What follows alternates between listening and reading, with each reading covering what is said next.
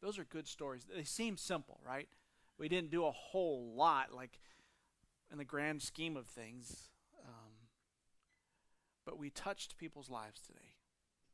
And I believe that when God's people go out, not just because we want to grow our church or not just because we have an agenda to do something, build a program or support the preschool, but because we want to do exactly what Jesus told us to do, to go out so that their lives, those people that we know who are weary, scattered, and like sheep without a shepherd, that they would be touched by God, and that they would be changed, and that they would be transformed, and that they would know the love of God and the peace of God like we do. When we go out for that purpose, the ripple effect that Mark talked about is something that we won't even see. And I want to share with you. I'm going to take over now, okay? So this is your last chance. Too late, I already started. There are pictures, yes.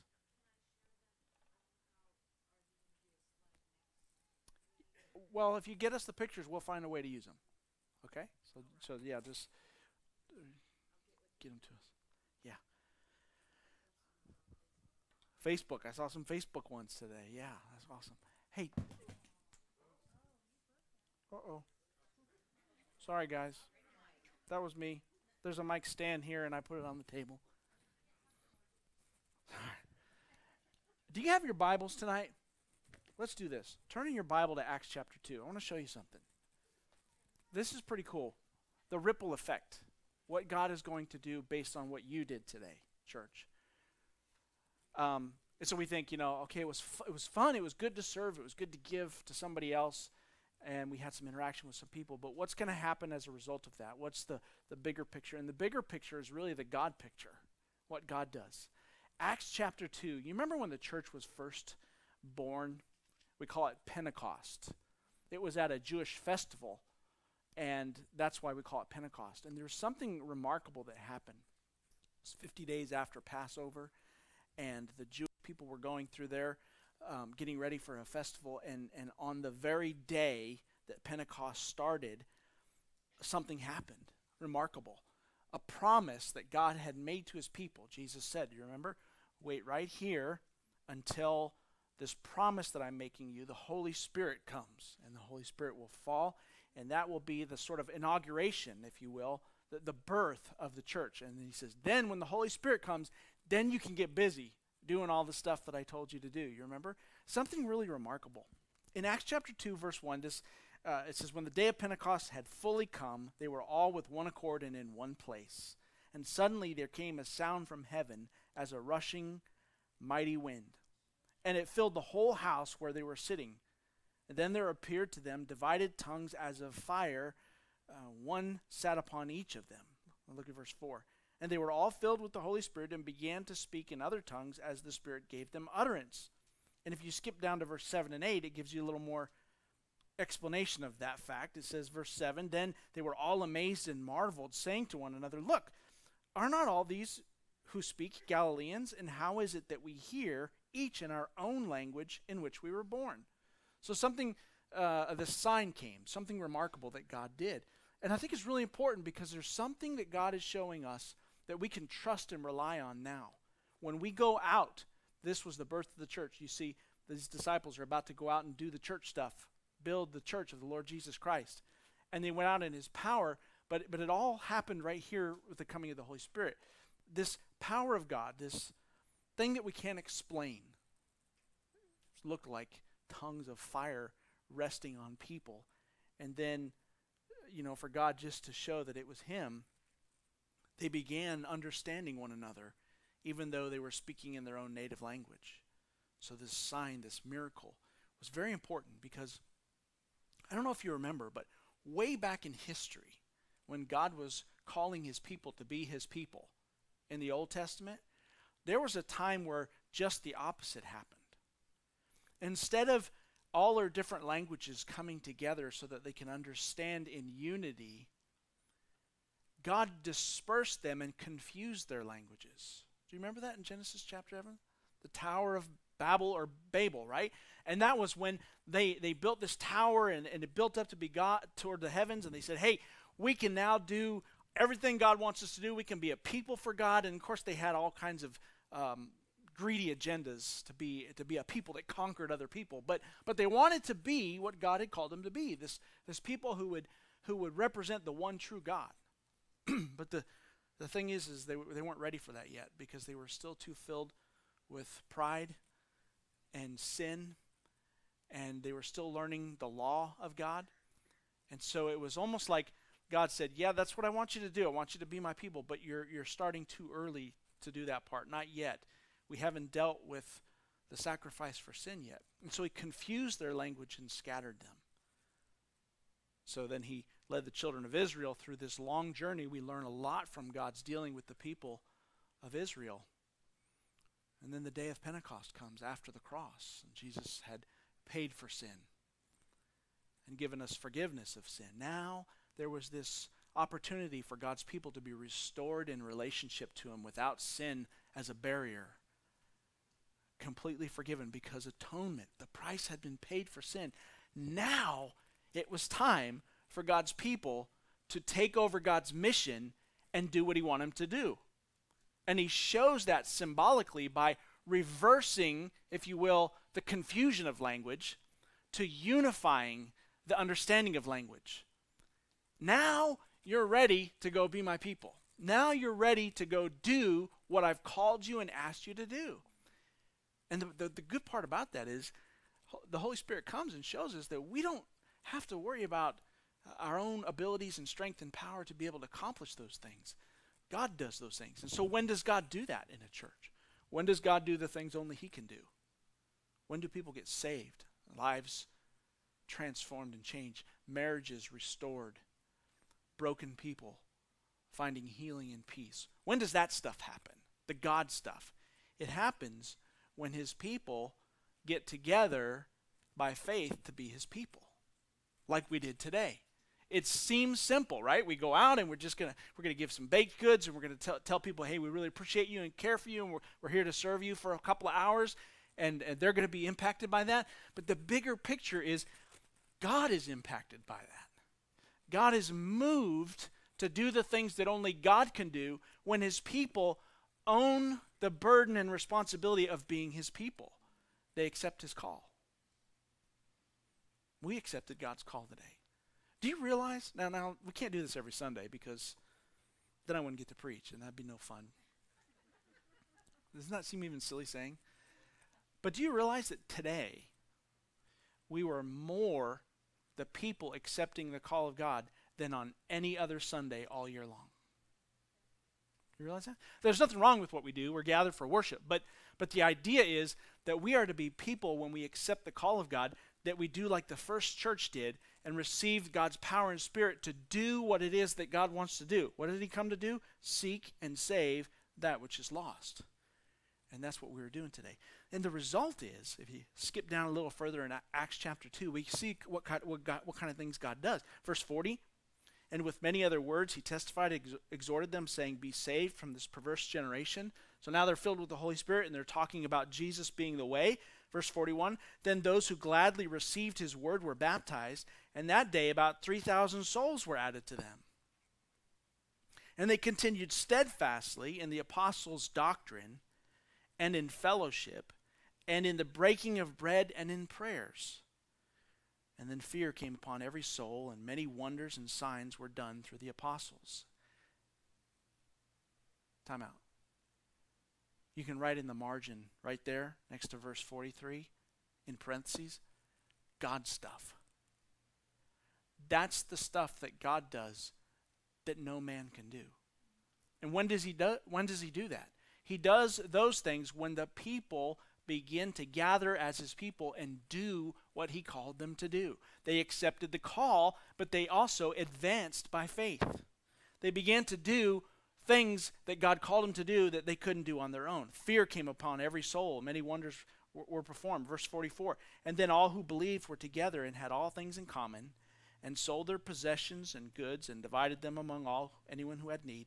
And so continuing daily with one accord in the temple with breaking of bread from house to house, they ate their food with gladness and simplicity, praising God and having favor with all the people. Now watch this part. The last part's important. And the Lord added to the church daily those who were being saved. You see, they accepted the call, but they also began to advance by faith. I want to show you something. In what way did the first church, this is like the church that's literally hours old, right? In what way did they already accepted his call, but began to advance being his people by faith? You know what that means, right? That means I'm going to do what Jesus said to do right here, even though if I do it, there's no way it's actually going to work, right? I can't produce what needs to be produced with my hands, with these efforts, with this meager offering that I have. But I'm going to do it anyway. Why? Because I trust that God called me to do that. And when I do it, then he will provide that X factor. He will come in and fill the gap to do the work that I couldn't do. But he doesn't do that until what? Until I begin to do what he says to do with what I have. And they took it so literally. I just wonder what kind of impact this would have.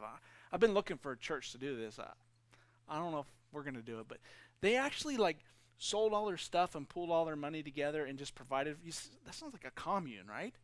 Like they just I'll get rid of everything I have, and then if you have need, I'll share with you. And I don't know what that would look like in church today because we live in a different culture, right? That's almost weird today. But what a remarkable step of faith. To take everything that they had for themselves and to liquidate it to be available for those who had need. What a huge step of faith. What were they trusting? That even though they sold their retirement and their property and all their stuff, that God was going to still provide for them, right? And the miraculous result of God was not just that they all were hungry, no longer hungry, they were all fulfilled, right? They had peace and joy. That wasn't all that happened. In verse 47, the Lord kept adding to the church daily those, hey, stay with me, who were being saved. Eternal life. Every single person, from the result of their advancing by faith and trusting in God's way instead of their own, that was converted from being lost to being saved, meant they did not spend eternity separated from God in hell, but instead would receive everlasting life and the forgiveness of sin. Forever. Forever. How much more important is that than me storing up some possessions and some money in my bank account? Right? They saw that, but they saw it when they advanced by faith. So they accepted the call, they advanced by faith, and they actually acted out on his plan too. See, when does God's power move in the church? It's when we do what they did. We accept his call. We did that today. We advance by faith. We're going to begin to trust God that he will provide, and we're going to act on his plan. You did that today, church. You exercised those spiritual muscles of faith acting according to God's word. And it may seem, maybe it doesn't seem minor to you. Maybe it was a big, huge day and it changed your life. But you might be wondering, what's the big deal? The big deal is that you and I said, God, we believe you. That you called us to be your people, and we're going to act out by faith and to do what you told us to do. And we want to see what you can do that we can't do on our own. And I want to live that way. So I'm exercising those spiritual muscles. Let me show you. Almost time to close. I have one more really cool thing that I want to show you that I think will help you to understand that. But do you want to see it tonight? Should we save it for another time, or should we do it tonight? Tonight? Okay. Check it out. Notice how I did that? I got your permission first. I'm tricky that way. You'll learn. No, actually, I really think you'll enjoy seeing this.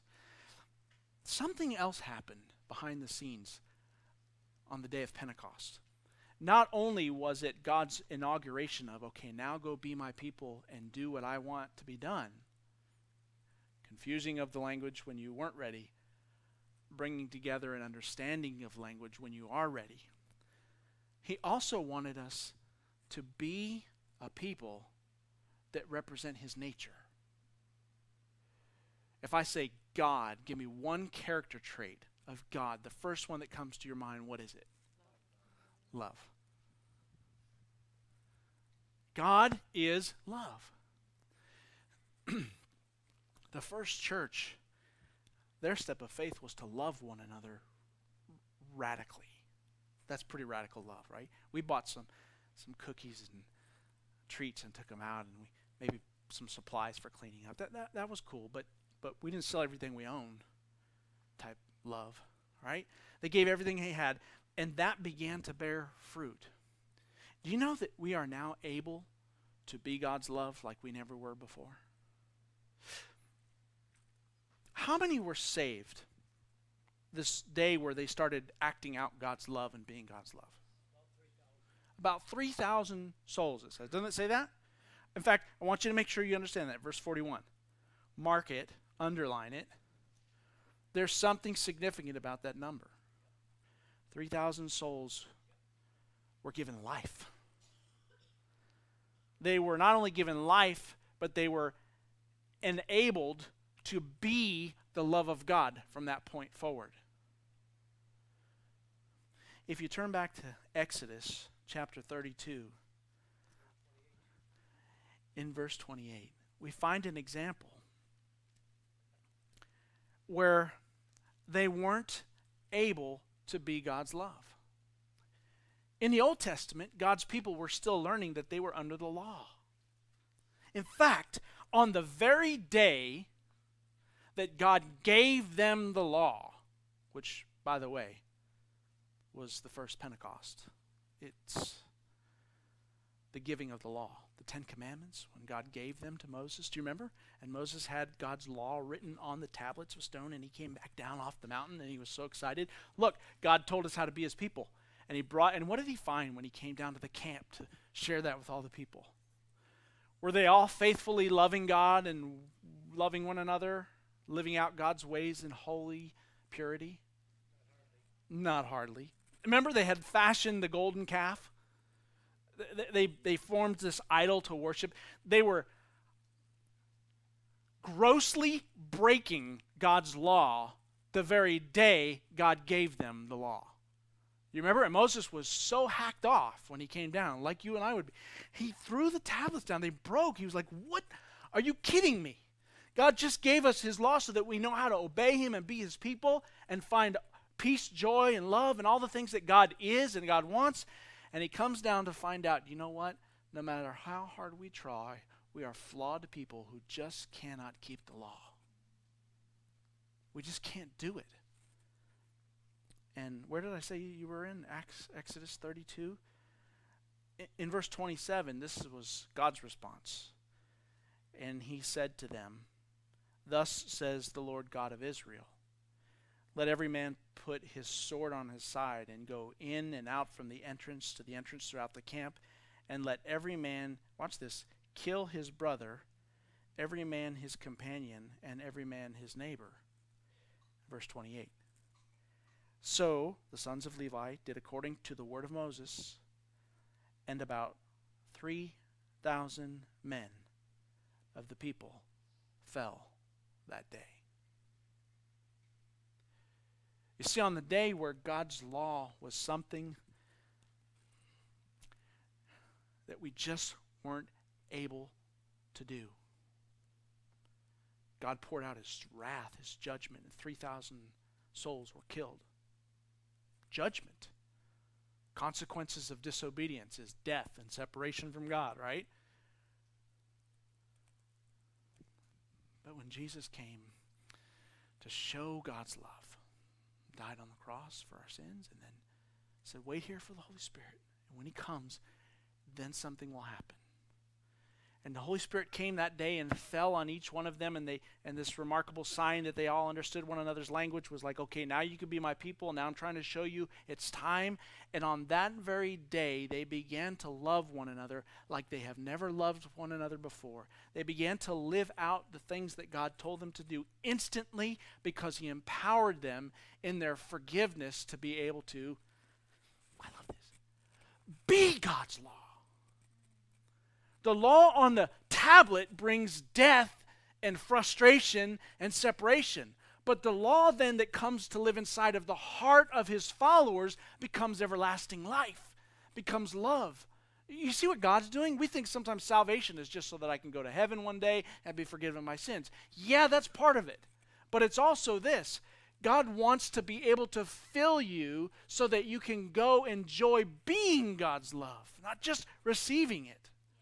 And that day where 3,000 souls were saved instead of 3,000 souls killed shows us that we now can live out God's word. We can be the commandments, the laws of God, the ways of God, the purity of God, the grace of God, the love of God. And how do we do that? By obeying his word. Venture, that's what we did today. It's no small thing. We said, you know what? It's going to be a sacrifice and it's going to cost us a little bit, but we're going to go out and accept the call of God. We're going to advance by faith because there's no way to explain what might have to happen, and we're going to act on his word. We're going to give because it's more blessed to give than to receive. We're going to love others because it says, love the Lord your God with all your heart, soul, strength, and mind, and then love your neighbor as yourself. We're going to put other people first this morning. Instead of coming and enjoying a nice service, we're going to go out and work and sweat and give that cost us a little bit, because consider one another's needs before your own. You see what we were doing this morning? We were living out God's ways. We were living out the Word of God. People today saw a glimpse of the nature, the character of Almighty God. And when they said, why would you do that? That's weird. They're just here because that's who God is. Why would he forgive our sins? We're not worthy of it because that's who God is. Why would he invite me into a relationship and give me all that he has? Me. I'm not worthy of that because that's who God is. And I just want to invite you to trust God with me. That we did exactly, just in a little exercise, but it was accurate and authentic. We did what God told the church to do this morning because we are trusting God to be the one to bear the fruit and not ourselves. So the ripple's going to go out, and we're going to have to fill this room twice, and then we're going to get a building, and then we're going to fill that building, and people's lives are going to be changed, and your life's going to be changed, and my life's going to be changed. And a couple years from now, we're going to turn around and look back and say, you remember that day when we went out and venture out and we talked about God's going to do things that only God can do? And the testimony is going to say, God is doing things that we never thought or imagined that he would do right here in our midst. I'm asking you, Venture Church. I'm asking you. Do you believe that?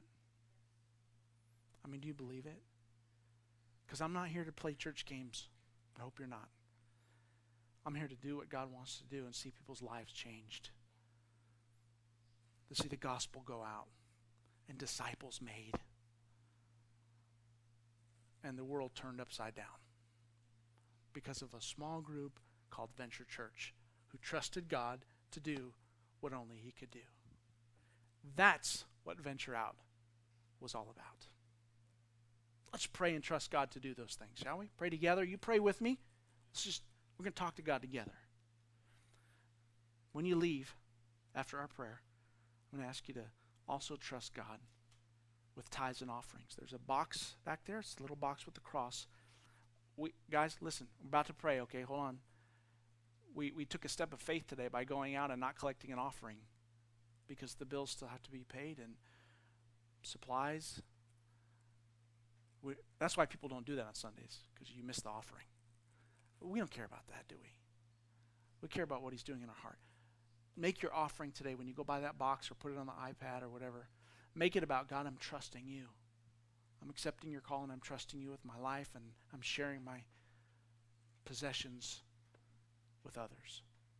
Father, thank you for saving us, sending Jesus, our Savior. God, we sang about it. We prayed about it. We've come together to celebrate it. But God, thank you for really doing that for us. And we pray tonight that as we went out today, that every cookie and every piece of trash that's picked up, or weed that was pulled, smile that was given, Lord, we just lay that at your feet, and we ask you to do what only you can do. We did it by trusting you, by being your people, by living out your word. So God, somehow, according to your great power, move mountains with our meager offering this morning that we gave, and change this community to your glory. Thank you for blessing us. What a wonderful church we have and we are. And we thank you, God, because you receive all the glory. We worship you tonight. We trust you to do great and mighty things. In Jesus' name we pray.